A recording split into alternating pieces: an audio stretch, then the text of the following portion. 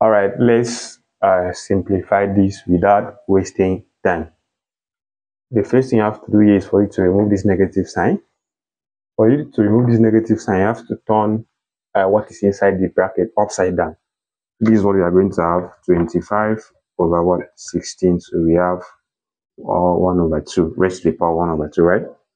So 1 over 2 here means square root, right? Or you can reduce 25 and also 16. So let's see. This is going to be what? 5 power 2, right? And this is going to be what? 2, oh sorry, 4 power 2. So all raised to the power 1 over 2, right? So from here, you can have 5 divided by 4 raised to the power of 2 multiplied by 1 over 2. So this one will go with this, right? So we now left with the final answer becomes 5 over 4. That is the answer. Bye bye.